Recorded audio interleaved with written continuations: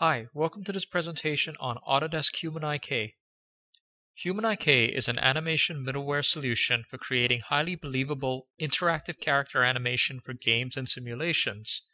HumanIK gives game animation teams three key benefits: more realistic runtime character animation, less animation grunt work through runtime procedural motion adaptation and retargeting, and more efficient use of animation data with less technical overheads.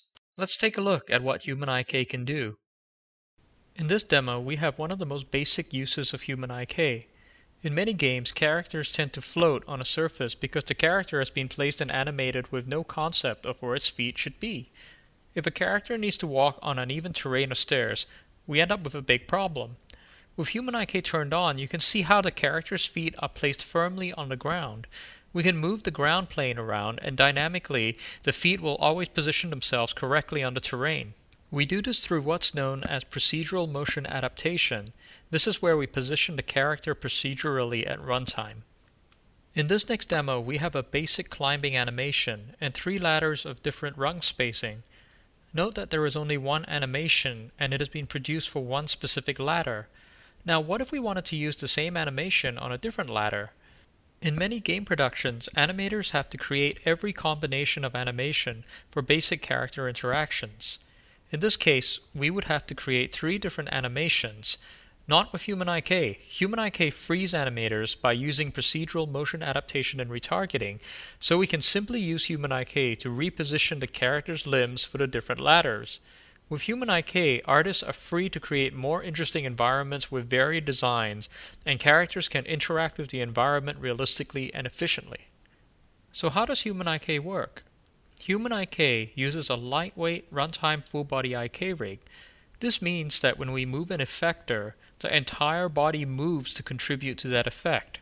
For example, when we move just a hip effector on the RoboDummy, we see its entire body move. It is important to note that the HumanIK rig is set up to be biomechanically correct, so that movements appear to be realistic. This next demo shows how we can layer the different procedural effects.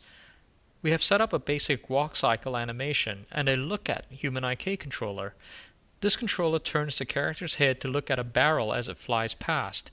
Now, if we threw a barrel at the character, notice how it attempts to dodge the barrel while looking at it. We do this with another controller which defines the dodge movement. This layering allows you to create complex yet realistic interactive character animations at runtime.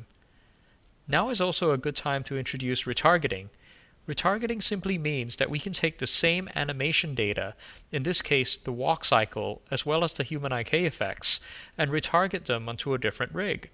In this case, I've retargeted the animation onto Edward, who is a differently proportioned character. Note that I am still using all the same animation data as the RoboDummy, so we're actually being very efficient in terms of animation data usage.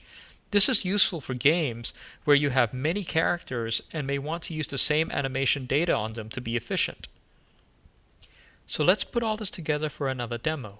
Here we have a RoboDummy with an idle animation. Let's add a guitar. Note that everything here is procedural. The character is holding the guitar and all animation is procedurally based on user interactions.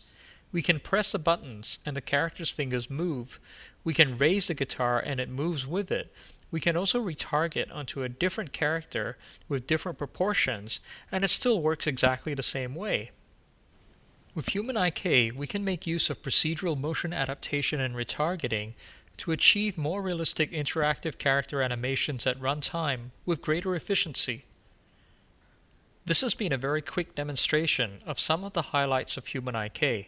If you have any questions or would like to arrange for an evaluation, please contact us at middleware@autodesk.com.